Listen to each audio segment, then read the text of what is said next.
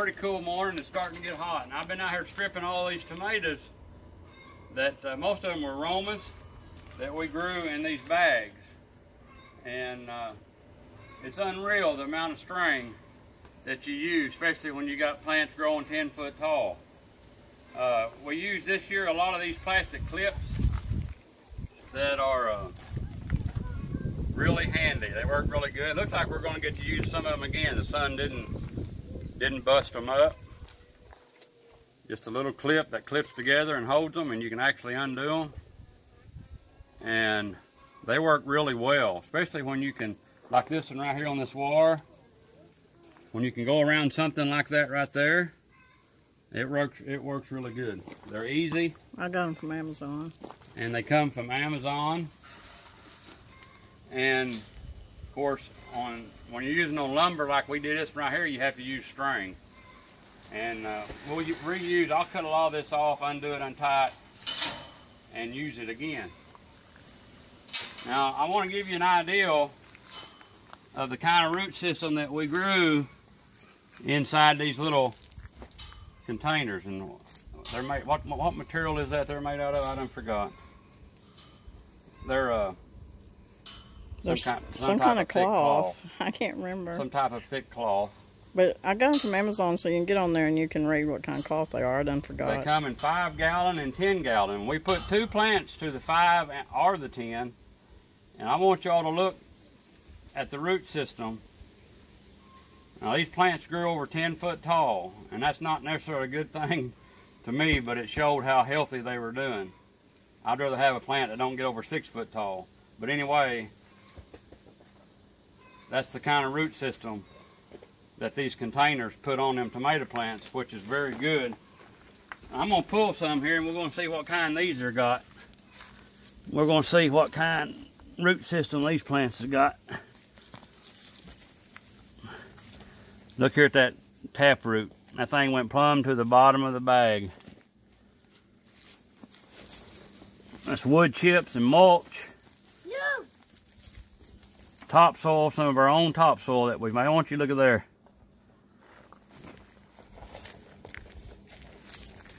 That's the kind of root system you want on a tomato plant. You can gather all the water it needs when you water them. That's the only thing about growing in these bags. You may have to water more often than you would. Now that was in the 5 gallon bag, wasn't Them two right there were in a 5 gallon bag.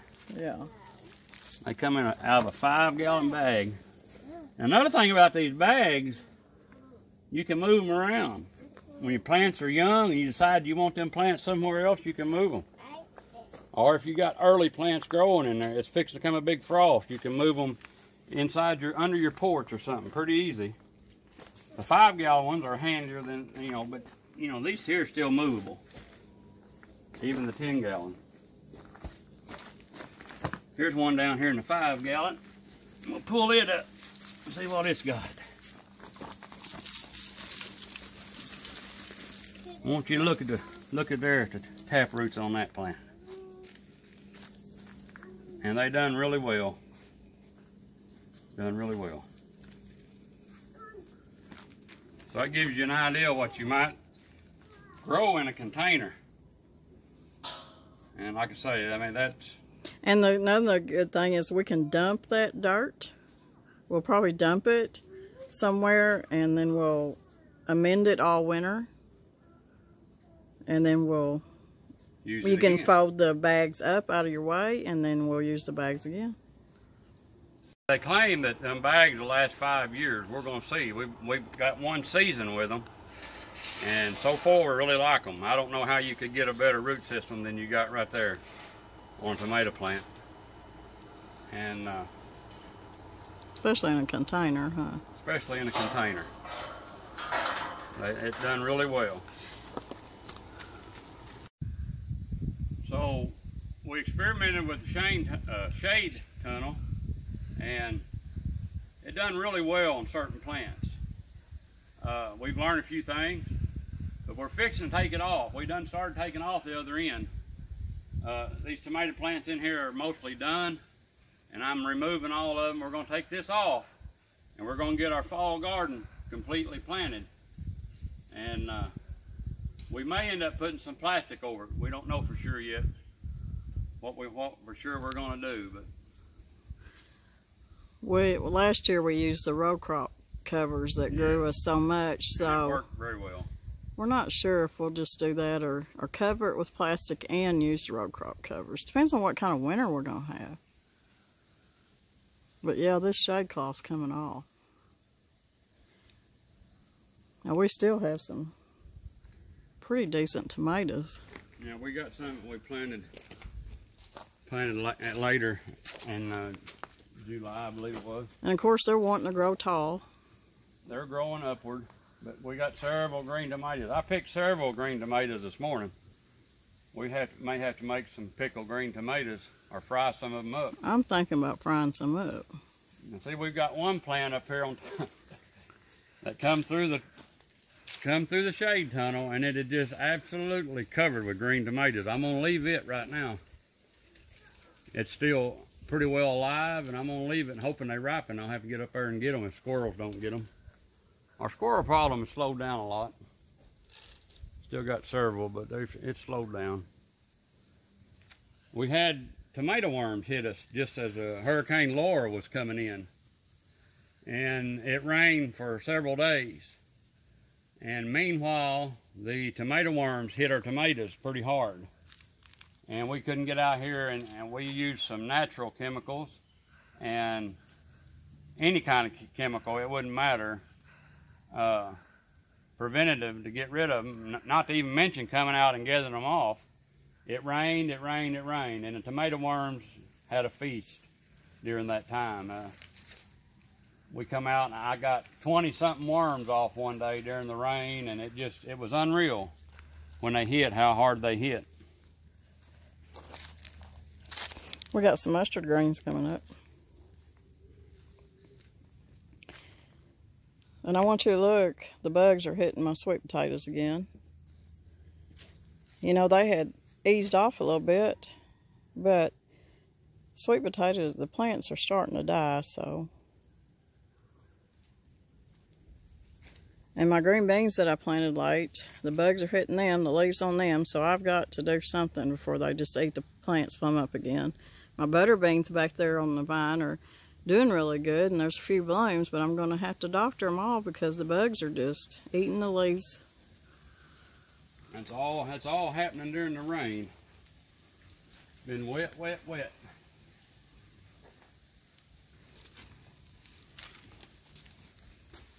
Our pepper plants are starting to take off. They do so good in the fall. Yeah, I don't understand why, you know, here on this hill they do better in the fall than they do in the summer. They really do good in the fall. And a tomato worm got on this one and ate several blooms off of it. I found him. They like pepper plants too. I can see the top leaves are starting to curl. I need to fertilize them a little bit.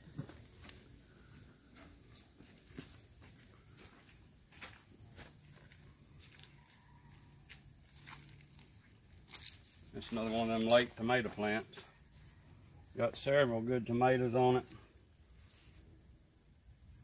They should ripen. It's still trying to bloom, but them blooms ain't gonna make it. They won't never make it before frost. But where the tomatoes are, they should make us some good eating fresh tomatoes.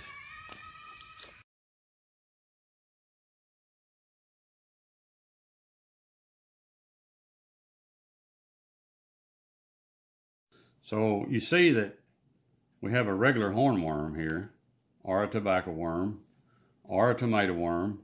I believe there's actually two kinds. They look a lot alike. There is some subtle differences of them. We have a regular one, and then we have one that has little white, looks like eggs all over him. And that is from a Braconid wasp. It is a hornworm's natural enemy. He's a wasp, a Braconid wasp. And his wasp lays eggs inside this hornworm. And there's a poison in there with this that makes the hornworm slow down. So he basically starts where he don't even eat, but he's still alive. And these larvae comes out of the hornworm. And they form they cut a little hole and as they come through. And you see how many little white, that's a web, that's a cocoon, little bitty cocoons.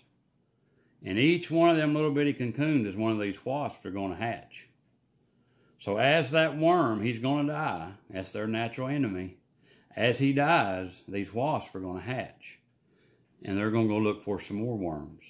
So if you find one of these worms that has these little white, looks like little eggs all over it, don't kill it. You can remove it from your tomato or whatever it's on. Move it off to the side, put it somewhere else. But don't smash it and smash all that up, because you'll be killing them wasps that will help you take care of the hornworms. It just looks so gross. But we can't kill it. It's really gross looking. It may be gross. But if nobody's never seen that before, it's not something you see every day. I hadn't. I've seen it several times since we've lived here. I have found them like that. But it's just nature's way of helping control the tobacco worm or the hornworm or the tomato worm. Of course, you know, when I see one, I can't touch it and I can't get it off. So I either make you do it or I break the whole limb off to get it off. Yeah. Come and help me get this worm off. Well, that was very interesting.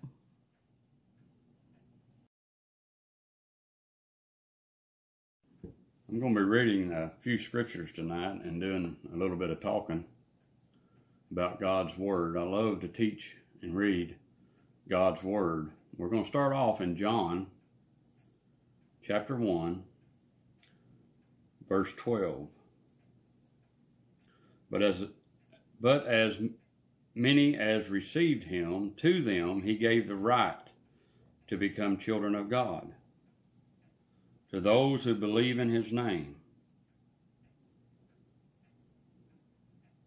But as many as received him, those that believed in Jesus Christ, believe in his name, that he is Christ, who were born. I want you to remember the word born. Who were born, not of blood, not of the will of flesh, nor of man, but of God. They were born. So we want to see how they were born. We're going to go to John chapter 3 to see what John's talking about. John chapter 3. There was a man of the Pharisees named Nicodemus, a ruler of the Jews. This man came to Jesus by night and said to him, Rabbi, we know that you are a teacher from God, for no one can do the signs that you do unless God is with him. Jesus answered and said to him, now he's talking to Nicodemus. He answered and said to him, most assuredly I say to you, I assure you, Nicodemus, most assuredly I say to you, unless one is born again. So there's that word again, that it's born again. He says, most assuredly I say to you, unless one is born again, he cannot see the kingdom of God. Now Nicodemus said to him, how can man be born when he is old? So you see, Nicodemus is thinking about flesh. He's thinking about worldly things. He's thinking about flesh. And we just read that you can't be born in the first chapter of John. We just read that who are born, but not of the blood, nor of the will of the flesh, nor of man. It's not because of man, but of God. So Nicodemus said to him, how can a man be born when he is old? Can he enter a second time into the mother's womb and be born? Jesus answered him and said, most assuredly, I assure you, Nicodemus, Most assuredly, I say to you, unless one is born of water and the Spirit, he cannot enter the kingdom of God. That which is born of flesh is flesh, and that which is born of the Spirit is spirit.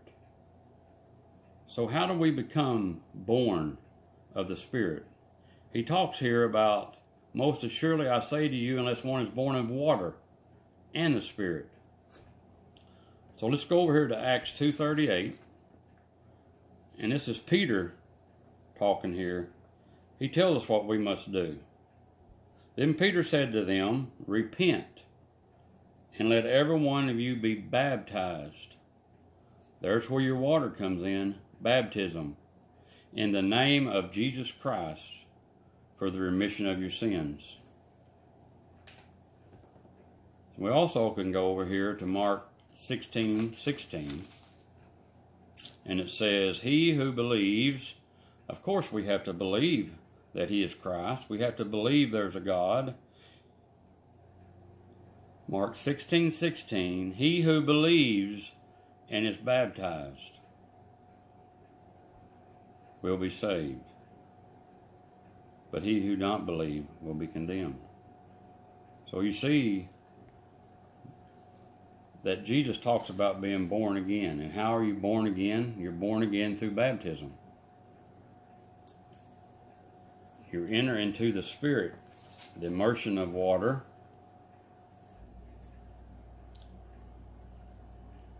And it's very important that we follow God's Word and what He teaches us. You're born again. How are you born again? Through baptism, immersed in water, receiving the Holy Spirit, coming up out of the water to walk in newness of life. May God bless every one of you.